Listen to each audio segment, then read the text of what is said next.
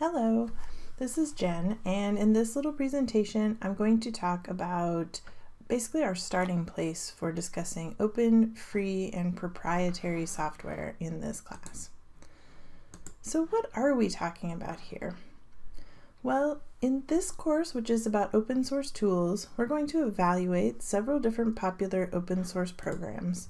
We're also going to get into the philosophy behind these applications, and we're going to wrestle with what it means to be free in the context of computer program design.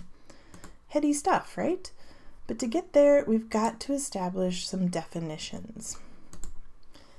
So after teasing you about philosophy and exploring cool tools, I hate to disappoint you, but this is going to get really basic for a moment.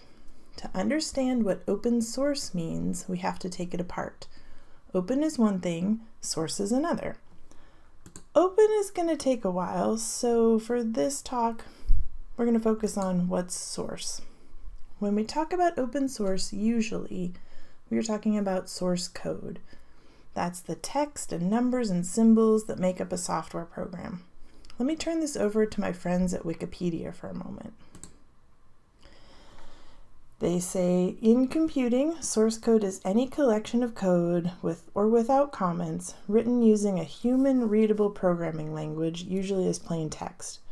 The source code of a program is specially designed to facilitate the work of computer programmers who specify the actions to be performed by a computer, mostly by writing source code.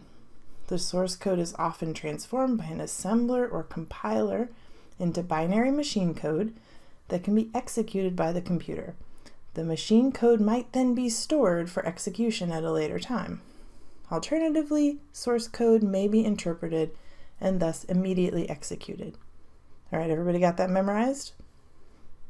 Great. Here is a part that's a little more relevant to what we're talking about. Most application software is distributed in a form that includes only executable files. If the source code were included, it would be useful to a user, programmer, or a system administrator, any of whom might wish to study or modify the program. Okay, so you can find all of that at the Wikipedia page for source code. Wikipedia is itself an example of an open source area. We'll come back to that later too. So, did you catch all of that? Maybe not. This class does not require you to be a programmer or even to speak programmer language. So let's try and put this another way. Source code makes a program run, but it's not something most of us are ever going to mess with. Think of it like the engine in a car. I know my car has one, and I know when it's not working. And that's about as far as I'm going to go in fixing it. However, the car analogy breaks down right there. If I wanted to fix my car myself, I could go read a manual, okay, or like 800 manuals, and start to figure it out. The engine's right there. I could hammer at it and things could get fixed. Okay, probably not. Source code doesn't come with every program. Sometimes you buy the car, the program, the app, the operating system, whatever, and instead of seeing the engine, you see a locked black box. The car still runs, but you can't ever see how, and you can't fix it yourself if it breaks, unless you break into the box. And that's often illegal. That's because the code belongs to someone else, and they are very protective of it. And many would say with good reason. If I had the code that could make my computer run, iOS or Windows, or honestly whatever's behind Animal Crossing, I could copy it down, tweak it a bit, and start selling an even better Animal Crossing. It wouldn't have scorpions.